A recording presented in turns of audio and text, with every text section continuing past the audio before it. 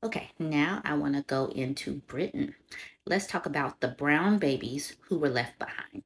So, look at these little mixed kids right here. These are the babies that were put in the Holnicott house in Somerset. Okay, let's get into it. When Babs Gibson Ward was born in 1944, her mother's Navy husband did not question whether he was the father. He honestly believed I was his child. I think because my complexion at that time was very fair. It took 6 months for it to change. She was one of 2,000 mixed babies born to white British mothers and Black American GIs during World War II. The children were dubbed brown babies by the media and many had troubled childhoods. When Miss Gibson Ward's skin darkened, her mother's lie was revealed. Her real father was a black U.S. Air Force engineer. Sent away from her family, she lived in a children's home for the next 4 years. A foster family came forward, and it seemed like a new start. She settled in well, but was racially abused. I'd never seen anyone that looked like me in the area, and sometimes when I wanted to play outside with other children, their parents wouldn't let them. A teacher gave her jigsaws rather than spellings, saying she didn't have the same ability to learn. Her family life deteriorated too. She remembers always being hungry.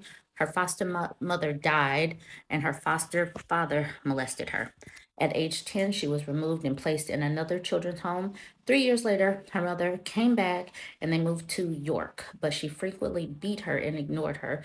Teachers who flagged up her abilities. She found herself on the streets at the age of 15 with no qualifications and no job. It's a familiar story for the so called brown babies who grew up in white areas on the South Coast and the Southwest, South Wales, East Anglia, and Lancashire.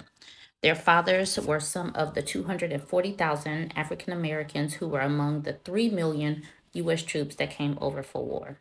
Black men were segregated and tasked with manual labor. They brought candy, Coca Cola, cigarettes, nylon, and new dance moves to the British shores. Many British people had never seen a black person before. They were charming and less arrogant than the white officers. They met with women at dance halls or pubs on evenings which were designated blacks only. Lucy Lucy Bland said, but relationships were forbidden and their children were often kept a secret. Most had never shared their stories until Professor Bland found 45 of them for her book titled Britain's Brown Babies. Nearly half had been put in children's homes. Some grew up with their mothers but still faced abuse. Most were lied to about their fathers. There's already a blueprint for these PP bros.